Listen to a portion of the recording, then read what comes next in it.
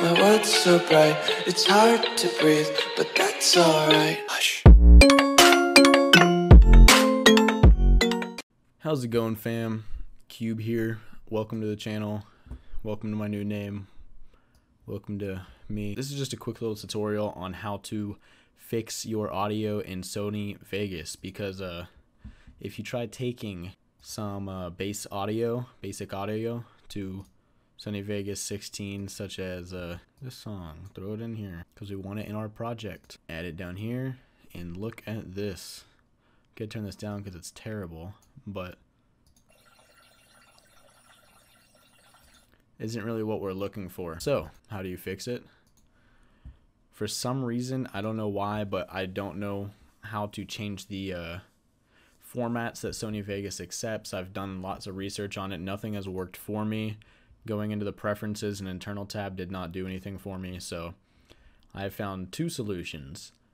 One is downloading a program called Audacity, which is for audio and stuff. And one is called Handbrake, which is a software that I should say transcode, since it's right there.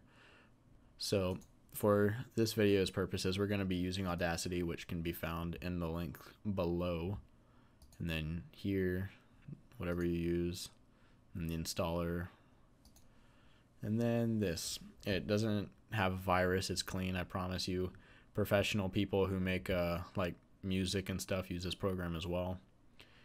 Once you're done downloading that, it'll install, and it's going to look like a audio wave with headphones.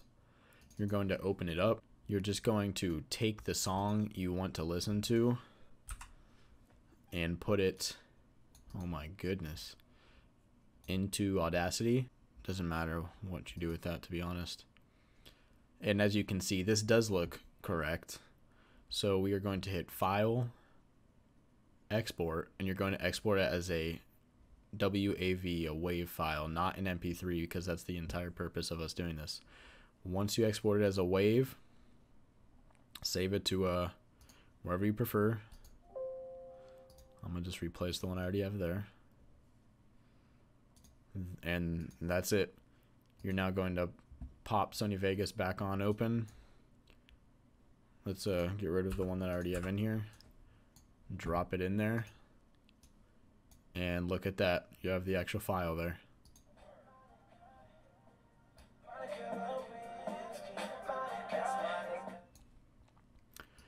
If this worked for you and you're now able to actually edit with MP3, let's try that again.